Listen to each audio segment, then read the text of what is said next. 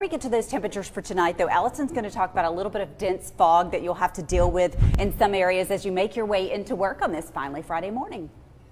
Thanks, Lori. So for most locations, visibility is not really an issue this morning, but you can really pick up where we have those dense fog advisories. It's this area to the east, so eastern Polk County down to Fannin, Gilmer, and of course Cherokee County and North Carolina. That advisory is in place until 10 a.m. this morning, so you still have about 5 more hours to deal with that dense fog. Now there are a few other spots with some patchy fog and mist that are ongoing, but the visibility is not affected as much. If you are driving through these communities, though, certainly maybe leave a few minutes early just to give yourself some extra time. That way you can drive slower on the roads, because there's probably going to be a few spots where there are going to be some hazardous driving conditions because of that fog that has developed. Of course, those are the areas that also received that rainfall yesterday as well. All right, let's head on and talk about your weekend planner then. So for the day Friday today, if you're starting your weekend a little bit early, or maybe at least for this afternoon and evening, 92 degrees for that high temperature today in Chattanooga. Mostly sunny skies, so it is going to be hot and humid overall. Highs for today, tomorrow, and on Sunday ranging from the upper 80s to low 90s. So similar high temperatures that we dealt with yesterday, but the good news is rain chances are slimmer. So we're looking at mostly sunny today.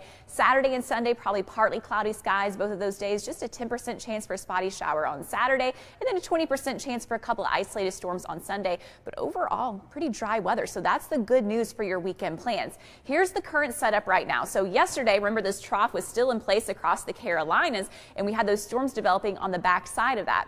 Today, we're not really going to be seeing storms behind it because there's a change in the wind direction. So most of the activity will be down here towards the south in Georgia. For us, just a few clouds here and there, and that slim chance for an isolated pop-up shower or storm. You can see that difference as we're going through the day today. Most of that green showing up around here, just a couple of spots in our area. So that means overall, I think games tonight for Friday Night Football are going to be dry. You don't have anything to worry about. Remember, Saturday, a few more clouds. We'll call it partly cloudy overall. Just a couple of spotty showers. Sunday, pretty similar weather.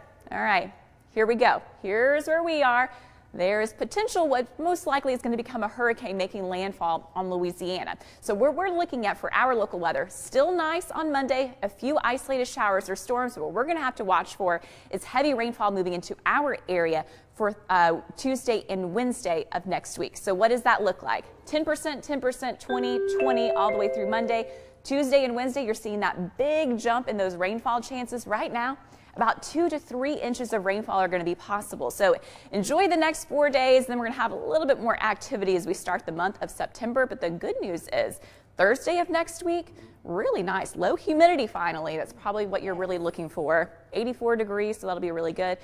Still sticky air in place, though, for today and the weekend. Yeah, it sure is this morning. That's absolutely right. Love to see those rain chances going down a bit this weekend. Yes. All right, Allison, thank you.